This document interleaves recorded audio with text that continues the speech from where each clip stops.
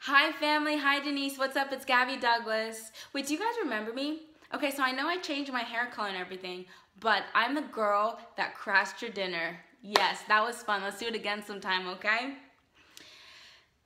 Denise, I just wanted to say thank you so much for being a huge fan, but not only that, more than that. Thank you so much for being a strong, amazing, and joyous individual. You inspire me more than you know. I have so much love for you. I love you so much. By the way, my gold medals are just collecting dust in a safe. Let me know if you need to borrow those sometime, okay? Anyways, you'll always be in my heart. You'll always be in here. You'll always be in my prayers and on my mind.